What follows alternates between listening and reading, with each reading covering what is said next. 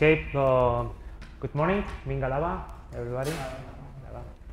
So my name is Iñaki Villar. Thank you very much for coming here.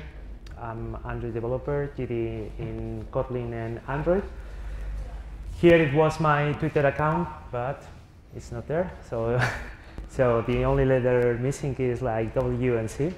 And whoops, so how many Android developers we have in the room? So perfect, perfect. Perfect, because maybe this talk is going to be a bit technical, and it would be nice to have like the knowledge of Gradle, Android, and so on. So the title it was the build Shrugged, and it's coming from one book that is called The Atlas Shrugged by the American-Russian writer Ayn Rand. That is called the Atlas Shrugged. I'm not going to enter too much in details about the book because like it's very long, but as you can see here, so it's like the Atlas is like the reference on the book and explains in the Greek mythology there is an Atlas, that's a titan, that was holding the celestial sphere, the wall, and it's like an internal fight because it was like struggling with the weight. I'm not going to enter too much in details about that. But I really like the idea. If you give me the license, I want to translate this. Instead of the celestial sphere, we're going to have our Android Studio, or projects, or awesome APKs, and instead of Atlas, Gradle, right? The build system. So build systems are quite important. That's something that maybe we are not taking a lot of attention, because at the end of the day, we are Android developers, we are paid to develop applications, right? And 10 years ago, we were told that we are going to change the world, but now we have to develop features, release things, fight against dependency injection frameworks, or whatever. But, so if without the build systems, we cannot build the APKs, right? Even if you are very good developer or whatever, so you cannot build an APK. So the thing here is like, they're playing a very critical role, because affecting the productivity, the speed, and the performance. What we have here, people with working in very huge teams, and I'm sure that they here sometimes they are not very happy because the project is very slow, compiling or building, and that's something that affects, right? Even we have on internet a lot of memes that people fighting with source say, no, I'm waiting for the compile of whatever. So this happened only not with Gradle, with SVT, the people of Scala saying the same. So that's something that is very important. And even that in your company you have a dedicated team working on the build process, sooner or later you're going to face some problems with the build system. And you have to know, to understand how works internally these build systems. Build systems are present in software since ever. If you think, for example, in C, you have CMake, and they are working with different architectures or languages, like dynamic, static languages, or static type languages, with dynamic dependencies, static dependencies, and we cannot say that a single definition about that. So, but anyways, a build system, it's going to, well, it's any activity that involves the transformation on a form of data, the input, in another form of data, as simple as that. So to understand better in our context of Android developers, imagine that you have your source file that is a Kotlin file. So the build system is going to transform a source file, the input, in an output data, the class, the bytecode required. Another example would be the classes. So the bytecode is going to be transformed in a text format required by our APKs. At the end, it's as simple as this. But let's go deeper. So imagine this is like a typical example. I'm not talking about any specific language, where we have like our control version system with our source code. And the first transformation of input-output that we are going to do is coming like the source in the object representation required by the runtime environment, right? In case of Java or Kotlin, is the bytecode. This is like these objects. After that, because we are not going to stop only with the Kotlin or with the bytecode, we need to do more things. Another action would be get. The input would be like the classes, the object representation, and we are going to generate an executable program, a .exe, for example. This is another part of the system. And finally, we are going to get the executable program, and with the data, images, and resources, we are going to get a release package. All these points in the middle are the composition of the build system, because again, the Kotlin compiler or the Java compiler are only build tools. They're not a build system at all, right? So the combination of everything is going to be like the composition of the build system. Here is like a task dependency graph of a simple Kotlin model where we want to execute an assembled task. This is like the last step. I don't know if you can see correctly, but this is like the assemble. Build systems, usually not only Gradle, when you want to execute a sequence of actions, of tasks, it's going to build like a task dependency graph with the dependencies between the different tasks. Because if I want to do assemble in a Kotlin project, the first thing that I have to do, I'm ignoring some details, is compiling the code, compiling the source code. If I'm not compiling the code, I'm not, I can have like some problems, right? So after that, I'm going to compile the Java, because the plugin of Kotlin is doing that. You know that we have like a total interoperability between the two languages. So imagine that in this step, the input is going to be the output of the previous task, the compiled Java. So then, if we continue, we are going to execute this task, that is classes. This is going to transform the input, that is the compiled Java files and the compiled Kotlin files, and we are going to generate the bytecode. It's another task. Finally, we are going to use some packaging options because we want to package the bytecode. We are going to select the jar format, and overall, this is the assemble. This is very simple, but very simple. So again, maybe if you are not related with Android now, so maybe it's so complex, but it's quite simple because I have my Kotlin core model, my Kotlin model, and I'm compiling, I'm packaging, and I'm assembling. That's everything.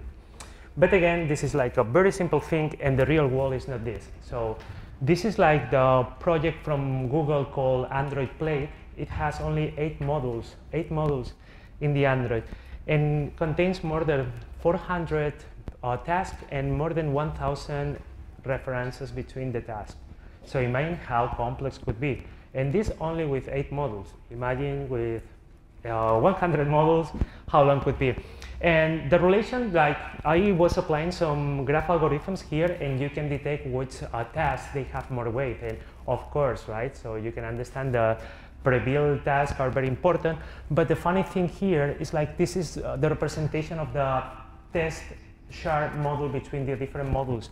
And here you can see all the relations. For example, I think that this of the task has something related with Kotlin, because if you have dependency with another module, the Kotlin task at the same time is going to ask dependencies with another module. So it's becoming complex and complex and complex. Android is not easy to build. We have a lot of different steps, and we have to think like how costly is the representation. Okay, so before finish this introduction, so in terms of build systems, if we can think what are the 4 main features that has to support. First of all, it has to be convenience. That means that the build tool and the build scripts, so the developers should focus more time developing the features and not spending time in the build tool itself, right? So it's like not very good if I'm spending my time trying to fix the build of Gradle instead of developing my application. Correctness, so the build system always should compile the files in the correct order. There is more advanced topics in Android or in Gradle, like task avoidance compilation, that should, like the build system should provide, because it's one of the main features that you are looking for a build system. Performance, in an ideal world, the build system should finish the process without delays, right? So that's something that we want, well, you know. And scalability, so imagine that the build system should behave on the same or almost the same with 10 files, with 10 source files, and with 10 million source files. That's something that, of course, not all the build systems are achieving. If we need to say there are hundreds actually of build systems around, so but there's like some of them, Maven, for example, is like popular, CMake, of course, and in terms of Android, actually, I would say that the most for users with Maven. Still, there are people using Maven and Ant as build system. It was the previous official build system. Back is coming from Facebook, and Uber has a port to trying to migrate your Gradle files into Back. Bazel and Gradle, that's the topics that we are going to talk. So here, one of the recommendations, okay, the official build system for Android is Gradle. So, but there are some big companies that they are migrating to other build systems. So the main feature of these companies is they have dedicated resources to apply to investigate in these things. So don't try to make the mistake of trying to migrate your project to Bazel if you don't have resources in your project. Talking about Bazel, Bazel is the build system coming from Google. It's based on the internal tool, on the build system internal that it was using Google that's called Blaze, almost the same name, and it has more than 10 years of experience trying to iterate everything. So imagine in terms of scalability, so how Google can achieve results with this build system. Supports more than 40 different languages. That's very cool. You can create like remote builds, remote parallel builds. So imagine that in your laptop you have CPUs, right? And you can schedule the different modules in different CPUs, right? But you can do the same in Bazel, but with different machines, right? So the downside of doing that in your laptop is like you are going to expand the memory because every process is going to increase the memory. So very cool. Another companies that are using Bazel is SpaceX. So imagine one company that is sending rockets to the space and bringing back the rockets to the Earth is using the build system, so it's something important. And I don't know the future, and I don't know if it would be Bazel, but this is like the model of build system that we have to follow. Actually, if you have a project with Scala, iOS, and Android, you have to switch between the build systems. And then you have to orchestrate everything with another build script, and this is unacceptable. So with Bazel, you can use only one build system and build everything. That's something that is like, I think that should be the future. In terms of Android, something that caught my attention, it was like in the latest release notes of Android Q, Google presented presented like one in the domain-specific language of the Android Gradle plugin. It has another option, it's a detail now. But in the developer side, they were showing the snippets for Gradle and for Bazel. So, and finally, in the last Google I/O, they had an office hour dedicated for the people that they want to migrate to Bazel. So I'm not saying anything. The official build system is Gradle, of course, but even in Google they are doing something, right? So you have people not here of Google, but maybe you can ask, so what about Bazel? Okay, so again, the official build system for Android today is Gradle. So that's the message, right? Okay, first of all, I have to say that Gradle has done, like, not only Gradle, the people from Android Gradle plugin a very good job. We have a situation today that if you compare like 7, 6 or 5 years ago is like totally different. So still, we are struggling with a lot of things, but we have more features, we are building more things, we want to use more dependencies, we want to a lot of things, but still, like, it's the fact. Some misunderstandings that I have seen during my career about Gradle is like some people, they don't think or they don't understand how works the Gradle stack inside the project. Okay, first of all, in our Android project, the first thing that we are going to have is Gradle. So you have two options. You can have Gradle like in a local instance or in a daemon or in a wrapper. So once you are using the wrapper of the local instance, the daemon, right, you are going to have access to the API of Gradle, like the project, like task, like the basic classes used by the tooling. As well, you're going to have access to the base plugins like the Java plugin or the Maven plugin. So that means that if you are using Gradle with Java, you don't have to add anything else. So it's coming by default. And as well, Gradle is including the Kotlin DSL. That's something, well, it's including more things, but the Kotlin DSL is quite important because it was the source of problems like maybe half year ago, because the Kotlin DSL is embedding the Kotlin compiler inside. So that means that if you are developing one plugin with one version of Gradle, and then you want to use this plugin with another version of Gradle, there were some problems with coroutines, for example, because the transition between 1.2 and 1.3, they went from experimental to release coroutines.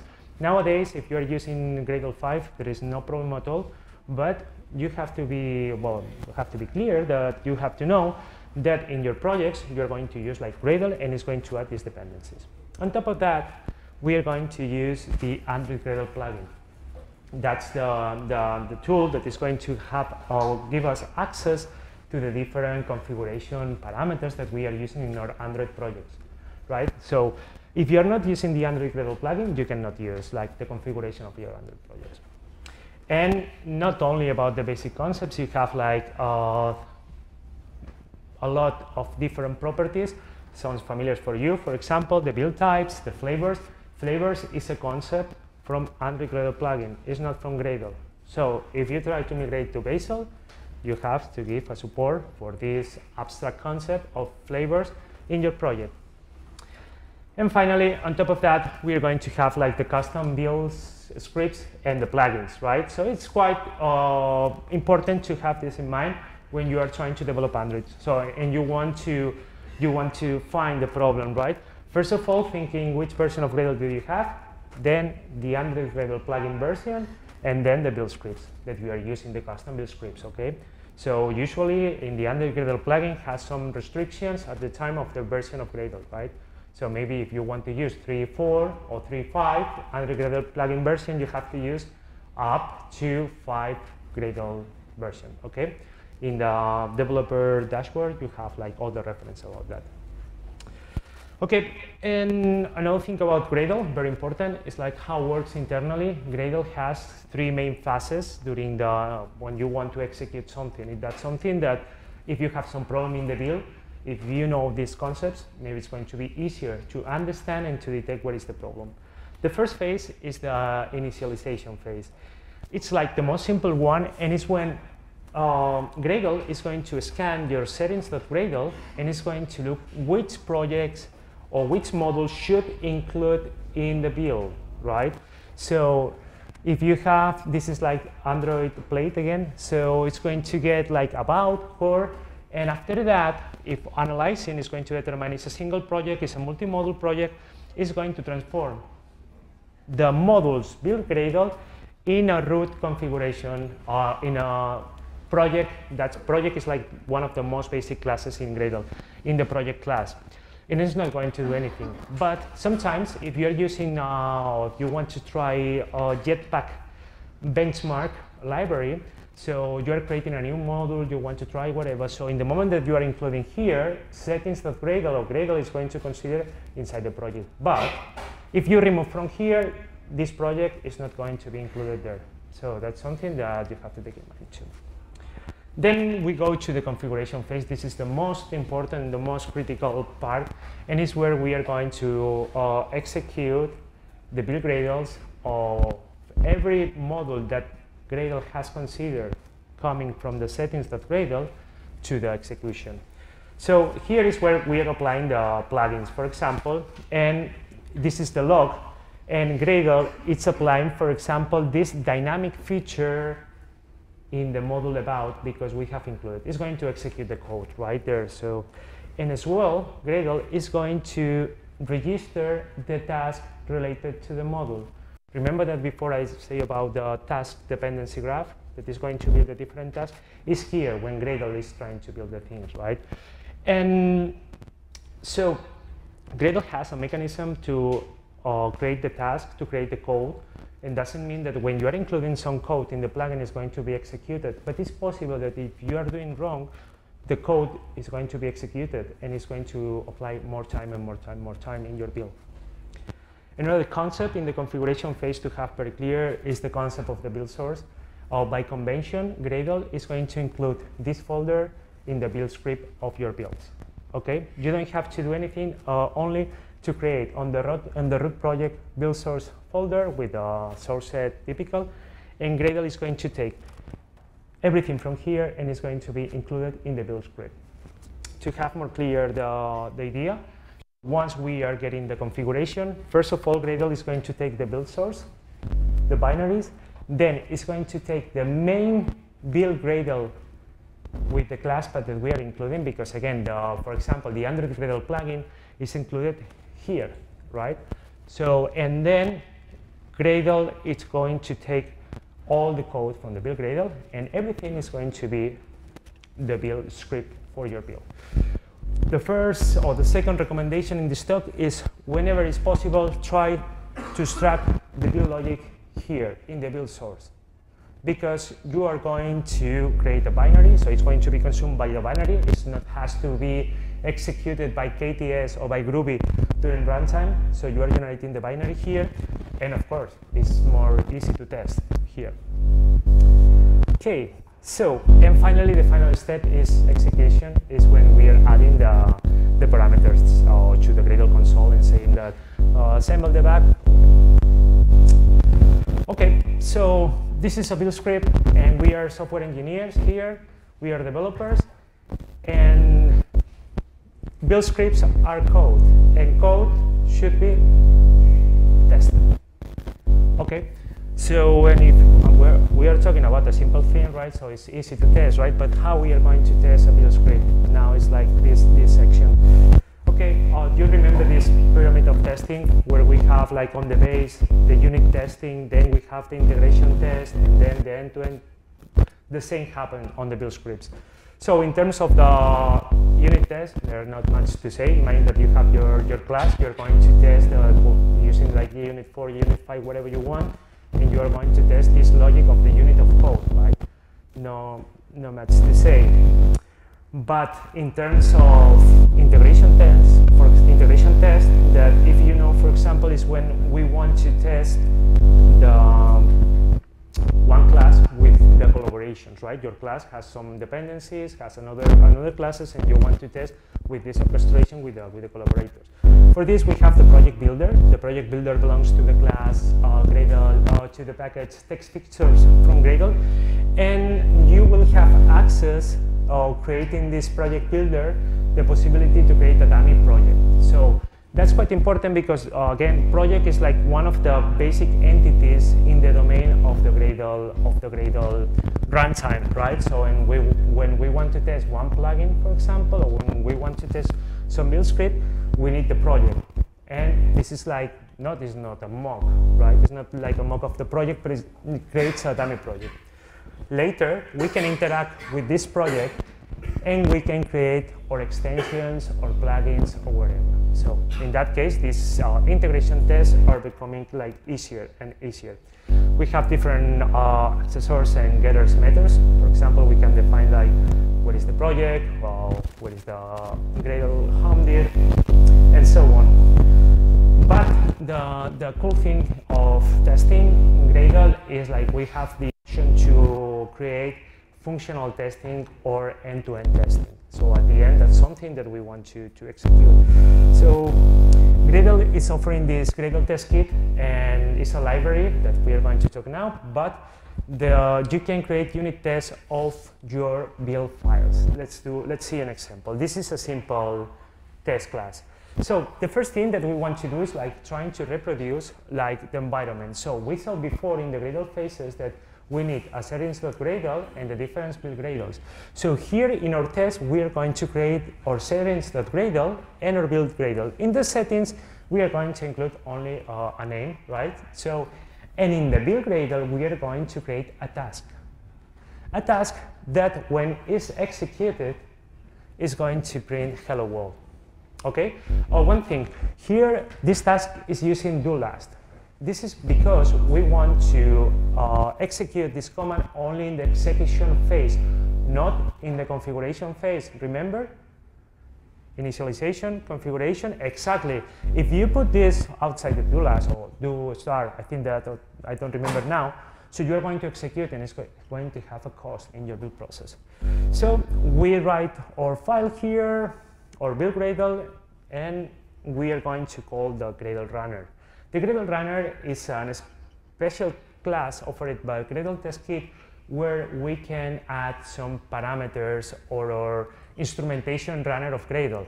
So that means that we can execute our test. Imagine that I'm doing my test in Gradle 4.10, but I want to run my test task in Gradle 5. So I can specify different versions of Gradle when I'm testing. What happened here? That if you don't have this version of Gradle, you have to download. That's normal. So the arguments, they're going to be which task you want to execute, the project tier, and the plugin class path. That's something important that we are going to see later. After we are setting all the parameters, we are going to build, and we will have access to the build's output, to the build's logging, and to the task execution register.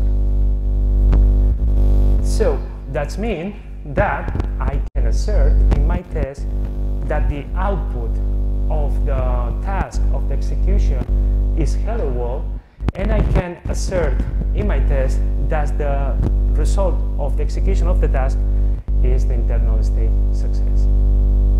So remember that in our task we were saying that we want to print hello world. So we are attaching the Gradle runner and we are asserting the results here. So it's quite interesting. I think that why I don't understand why in Android is not more used. Okay, to use that, so we have to use this Gradle test kit dependency by default. But so here in the previous example, we were seeing like a simple build. We want to test a task that we were creating. What happened if I want to test a plugin? Here it is a problem because when I'm trying to run my test, I'm using a daemon, a Gradle version daemon, but my plugin, it contains another class path.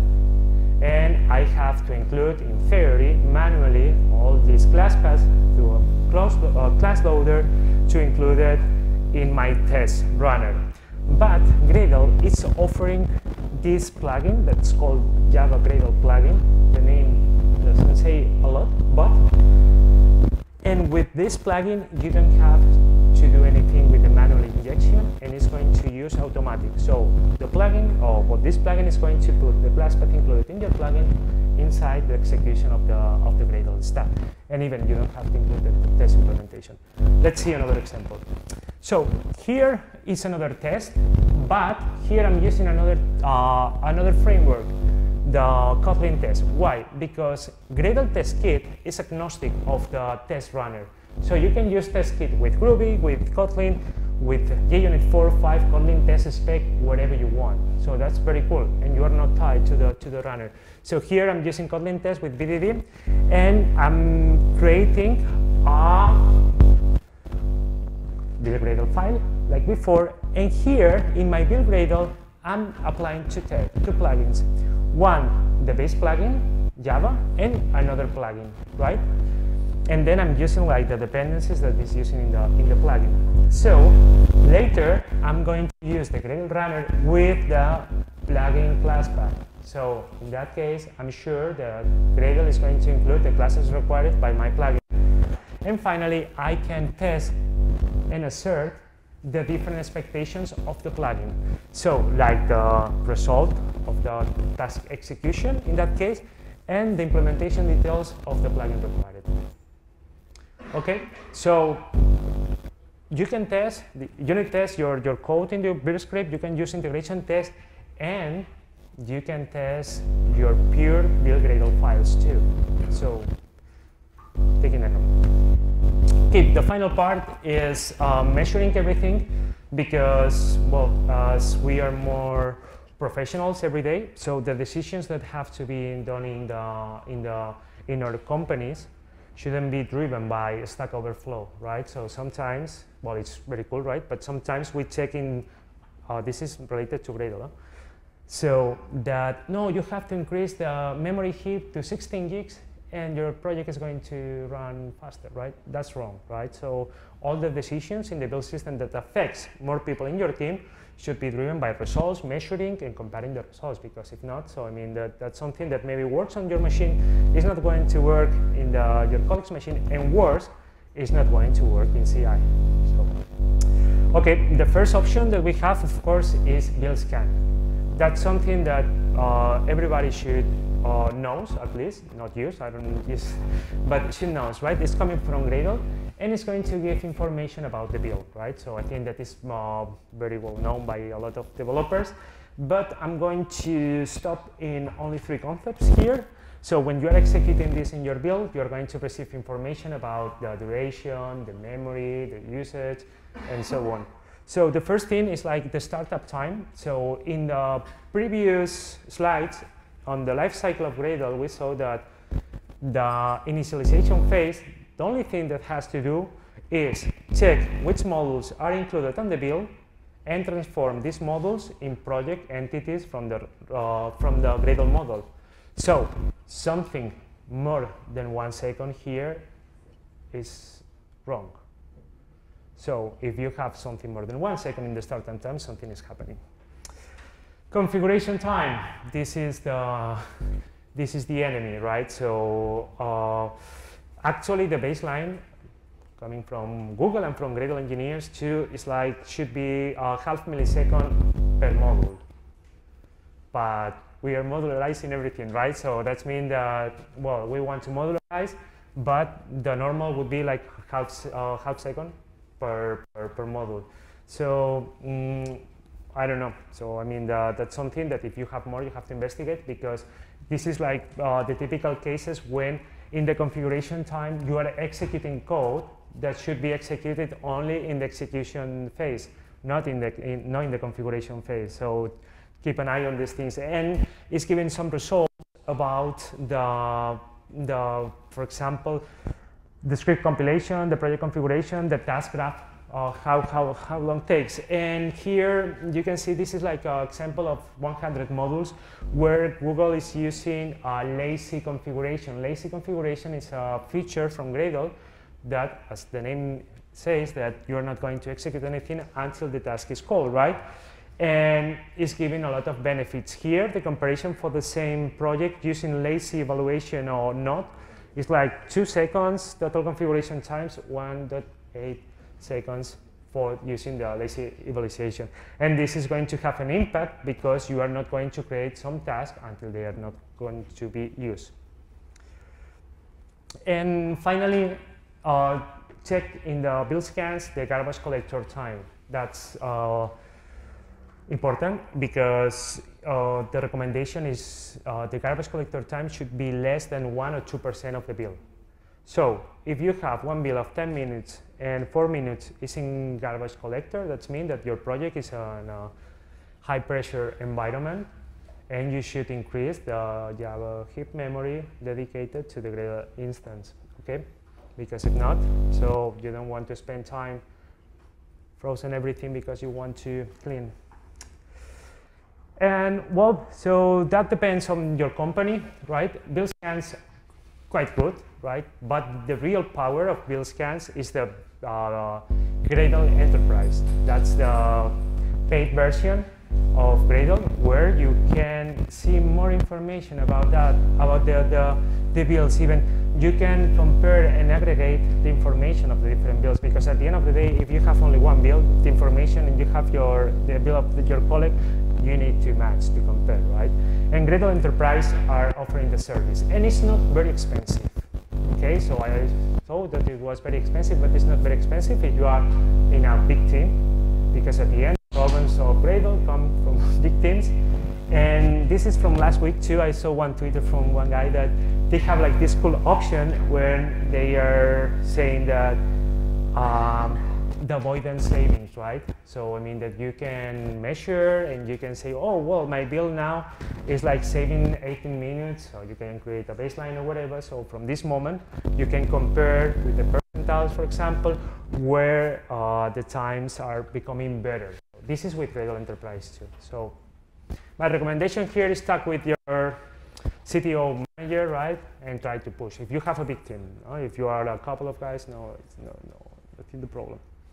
Okay, more things. This is like a little bit of spam or not. This is my library, Talayot, and you can do the same. Well, the same now, right? This is going to only to measure the task, okay, of your build, and then you can export this information to time series databases like Prometheus, like InfluxDB, whatever you want. It's totally extensible, and then you can compare between your team, right? So, and you can, it's totally open. Okay. If you want to know more about the details, we can talk later. And then I want to finish with one thing that we saw in the Google I/O, and it was like one announcement that they made, like the Chrome tracer, and some companies they have some concerns to sending the information to the Gradle servers, because build scans are sending the information to the Gradle servers, and some companies they don't want to do that. So you can use Talayot previously, right? But Talayot is not measuring anything about the initialization and configuration phase, only execution. But Google announced this feature in your builds that you can add this enable profile JSON, and it's going to generate a JSON file with a lot of information, right? So far so good. One cool thing, this is on the build, that means that you can aggregate and you can export this information to your time series databases, or then you can see it on the Chrome tracing tool. If you don't know, the Chrome tracing tool is like, it's a tool where you can see well, the different profiling process, right? If you come from web, it's quite popular. Here it doesn't see very well, but you have like the different processes. Here the execution, the different execution of your build, and finally more information. Let's see in detail one thing. For me, this is very interesting because here is like the profile JSON, the profile of my Gradle build. The first thing here represents the configuration phase of the build. So I can see what's the time of every plugin is dedicating in my project. So for example, the Android plugin, the creation of the task on the Android plugin is spending a lot of time compared with the other plugins.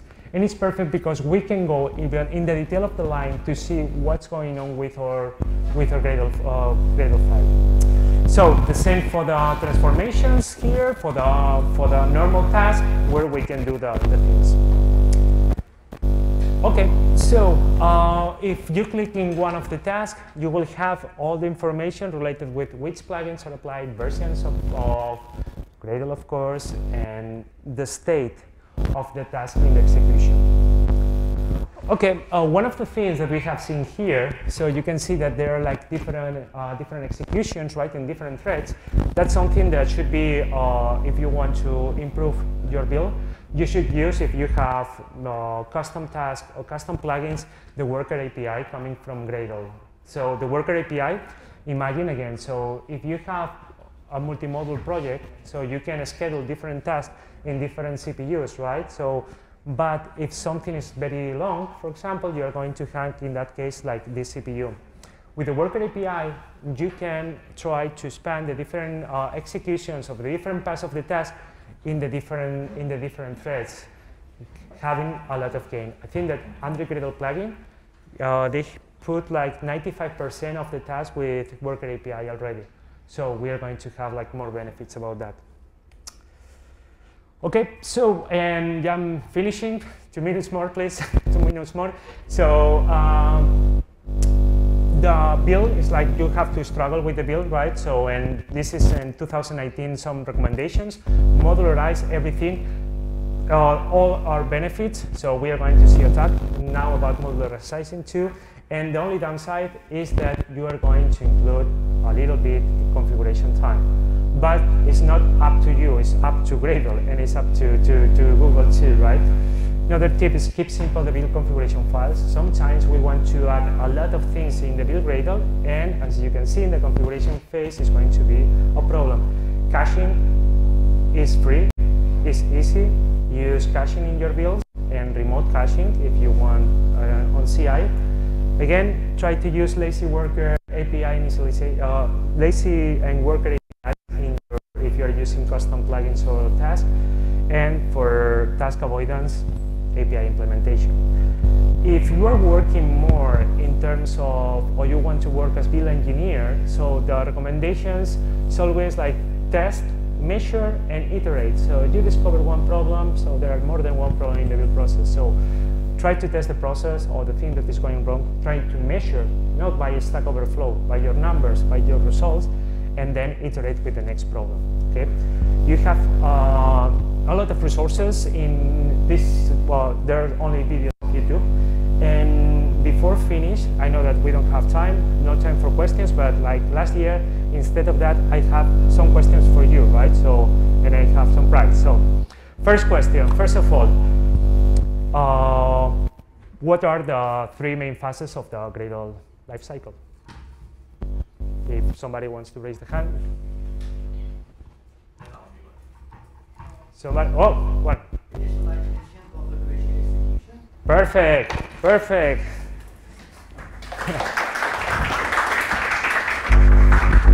Okay, and the other one would be another build system that is not Gradle, if you remember one. Raise your hand, okay? Oh, good. Here. Good. Okay, and that's everything that they have. Sorry for the time. This is my Twitter, and I will be here all day. If you have questions or whatever, we can talk. Thank you very much.